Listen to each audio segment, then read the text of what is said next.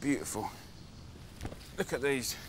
Tomatoes. Absolutely love tomatoes. So I'm going to go and pick everything I can get my hands on, and then we'll have a little cook-up.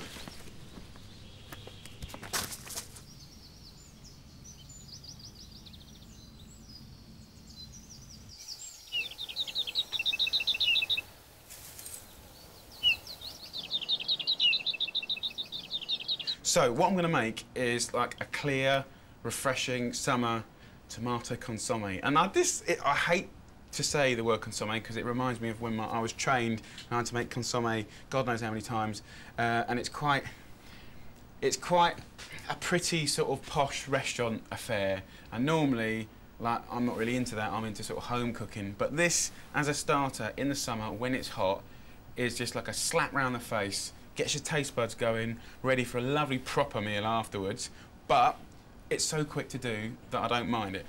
What I want to do is get these tomatoes, about 2 kilos, into the food processor. I'm not going to put quite all of them in there because I've done it before and it sort of feels quite high to the top. And then I want some vodka. Now the inspiration for this version is kind of like a Bloody Mary, a play on a Bloody Mary, which is obviously your tomatoes, your vodka, horseradish, a couple of shots, right? And then horseradish tomatoes work really well together. They're really good friends. So I want a nice 5 centimetre bit, just sort of peeled, or you can get little jars of the kind of pre-grated hot stuff, but not the stuff in cream, just the grated horseradish. And you can kind of get the skin off and just chop it up roughly if you want. There you go, there's your horseradish. In with the tomatoes, the vodka. I want a good pinch of salt, a good pinch of pepper. I want a swig of vinegar. You think I've gone bonkers. Right, about a tablespoon. Then basil. A little handful of basil, like that, and stalks can go in there. Garlic, 2 cloves, right, to give it a nice sort of garlicky hum. And once you peel that, put them in, whole, into here, lid on top, give it a waz until it's completely sort of whizzed up into a slush. Smell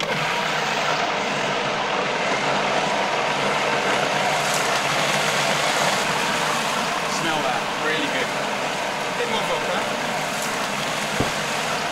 Just a bit more. While I'm doing that, get yourself a bowl and some muslin. Now, you can get muslin in good kitchen shops, you know, sort of those household shops do it. And also, if you go to your butchers, they use muslin to wrap the big joints of meat in. And, you know, especially if you're a young lady, you can chat up the butcher, ask them for a free bit of muslin, like my nan used to in the war. My nan used to get extra portions of meat from Louis Rutter, the local butcher. We all reckon she was having an affair, but she denies it. Anyway, put your hand in, right, like that. And we've got this completely wazzed up pulp of tomatoes, and at the moment it looks horrible. It looks absolutely disgusting, but bear with me. Pour it in. Now the 4 layers of muslin very, very delicately filter the tomatoes. So what comes out the other end is the most incredible, see-through, amazing juice. And what's brilliant is we just tie this up like one of those old-fashioned seaside hats. Let me get a hook. And I put the hook through here, and already, and you can see it's completely clear there. When you taste what is going on in there, cold, on a hot summer's day, incredible. Now, you can see this colour here is a little bit bland. So what I want to do is just get a nice little slice of beetroot. So I'm just going to plop this in here. And I'm going to hang this in the fridge, and you can actually almost see the colour coming out of that beetroot already. That will just give it a lovely sort of rosé wine colour. So I'm just going to whack this in the fridge. Sort of 6-7 hours, you can get a pretty good product. So do it in the morning for dinner at night, or do it at night, overnight, for dinner the next day.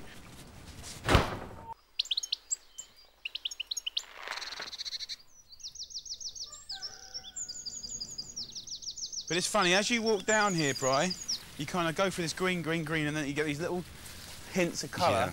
Yeah, actually quite fun picking them because you're going to have to really struggle, lift them up, and you're never quite sure what you're going to find underneath. Yeah.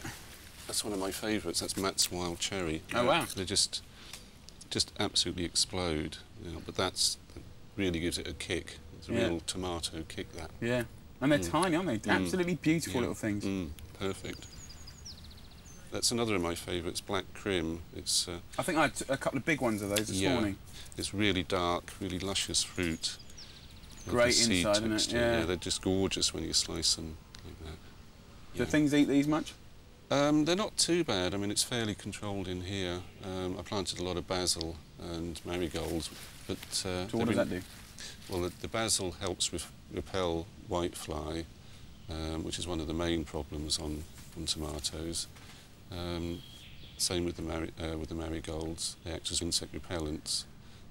They just don't like hanging about it too much? Yeah.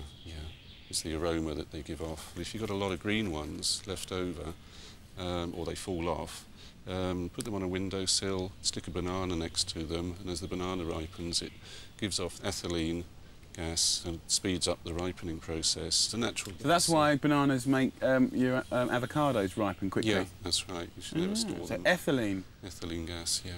Wow.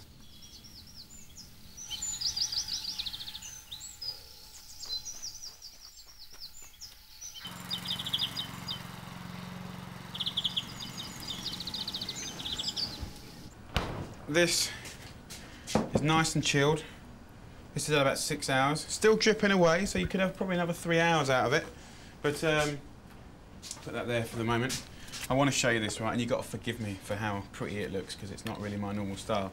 But this is an incredible dish. It is the easiest thing to do. A brilliant way to use tomatoes and big them up. And it's kind of it's the pure essence of tomatoes. It smells like it tastes like it. Absolutely beautiful. So ice cube in there to keep it cold. A few little bits of basil. Nice little delicate ones is what you want. You know, a couple of little basil flowers if you like. And then celery, you know, on the sort of Bloody Mary theme, some nice yellow celery leaves just flicked in there. And then a drizzle of nice extra virgin olive oil. And that is top stuff. Absolutely top stuff. And you just sort of give it a nice little slurp. It's so good. It's so good. It's so good. Tell you what I'm going to do. I'm going to go and take Brian a little glass of this. See if he can tell what it is. Lovely.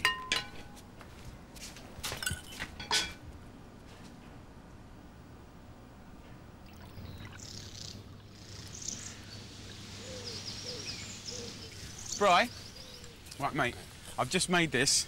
Try it. Drink it from the spoon. It's like a little cold soup and slurp away, big boy. You're experimenting on me again, aren't you?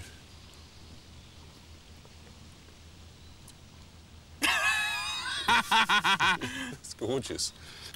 What'd you get? Have a slurp. You get the flavours. It's so refreshing, isn't it? OK, there's a bit of horseradish in there. Yay! Yeah. Vodka. Yeah. Tiny bit of vodka. Yep. Ah, now you tell me. Yeah. I'm not driving home tonight, so...